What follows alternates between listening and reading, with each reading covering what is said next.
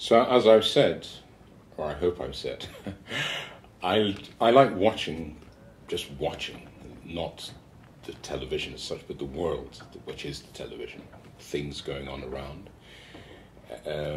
I find it gives me a lot of peace. It is, I suppose, my form of meditation to just watch something, with trying not to think, but just to watch it, look at it, and notice, oh, this moves there, this goes there, and stuff like that.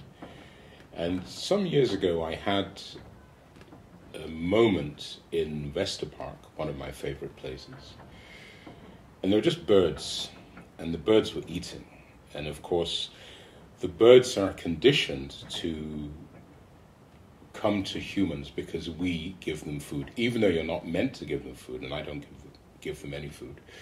But they're so used to it that if you sit somewhere long enough, then the different birds start coming around. And these birds were hanging around, and then once they realized, nah, he's giving us nothing, they just continued, and they began to sort of peck. And I started looking at how they were getting their food, just sort of moving randomly, peck, peck, peck, peck, peck. And I'm looking and looking, and suddenly I thought, oh wow, that is so incredibly free.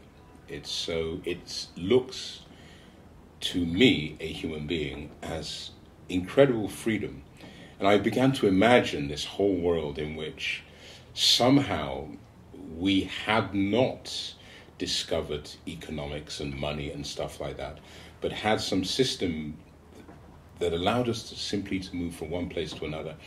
There would always be food. If there was food, you just take it. It would sort of be part of the deal of being human, is that you would also produce or help in the production of certain foodstuffs. But generally speaking, you would just wander around, grab a bite here, grab a bite there. And as I got to this point, then I suddenly remembered what it's like, or what it was like, because this is a long time ago, during Christmas in Ohafia in Nigeria, where I would disappear for days. Everybody would come. The idea is that your village is where your fathers, where they come from. So it doesn't matter where you're born, you're always from that one place. And so at Christmas you go there, and there are all these weddings and this and that, and you disappear. And I would just vanish for days. And I wouldn't have to think about eating or sleeping. Everything was provided. Everybody seemed to know who you were, even if I didn't know who everybody was.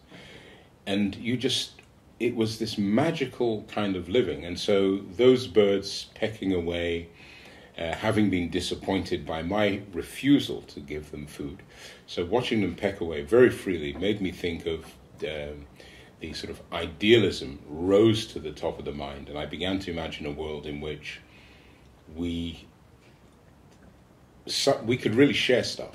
I mean, truly share stuff. That you had the big kick would be just doing exciting things and not having lots of stuff. But of course, that's me, an idealist, a forest man, may I say. That's something that happened simply because, or that's a thought that occurred simply because I found myself watching birds go peck, peck, peck, peck, peck, peck, peck, peck, peck, peck, peck, peck, etc.